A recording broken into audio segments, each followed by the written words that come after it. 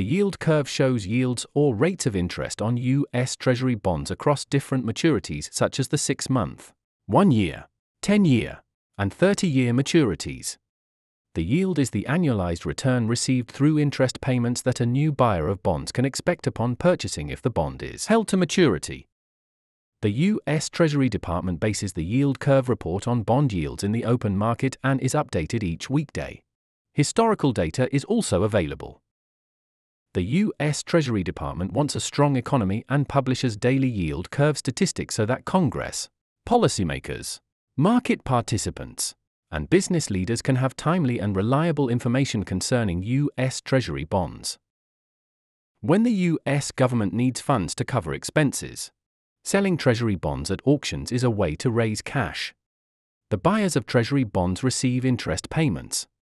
Buyers include central banks, insurance companies, foreign governments, companies, banks, investment funds, individuals, etc. If interest rates are generally higher across the curve, that means the government needs to pay more in interest when it issues bonds. Higher rates benefit lenders at the expense of borrowers. In this case, the government is the borrower. The yield curve is influenced highly by the Federal Reserve, the American central bank. It sets short-term interest rates in the U.S., which influence the shorter-dated maturities. It also buys and sells bonds across all maturities, influencing yields across the curve. Market participants also influence the yield curve, as a surplus of buyers would lead to increases in bond prices, while a surplus of sellers would lead to decreases in bond prices. Bond prices move inversely to yields. The curve gives us important insights regarding expectations for economic growth. It helps us understand where we are in the economy and where we may be headed. Due to the time value of money, typically it costs more to borrow money for a longer period of time.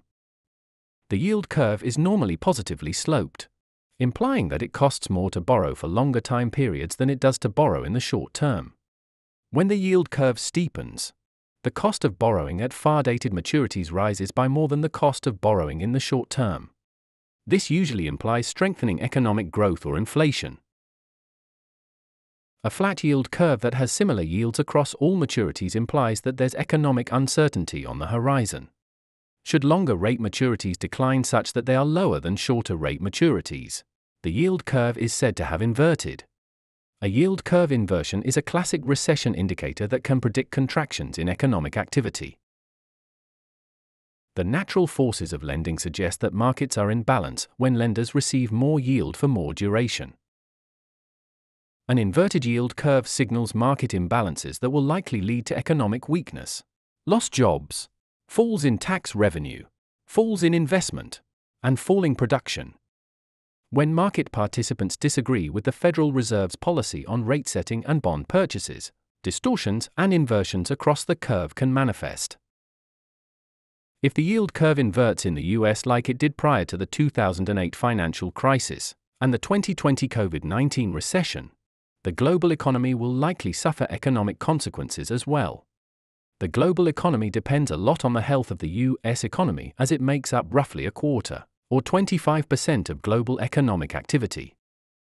Amplifying impacts, the US is the largest importer in global trade, carries a trade deficit, and issues the world's reserve currency. Economic weakness in the US will likely spread globally and weigh on international economies.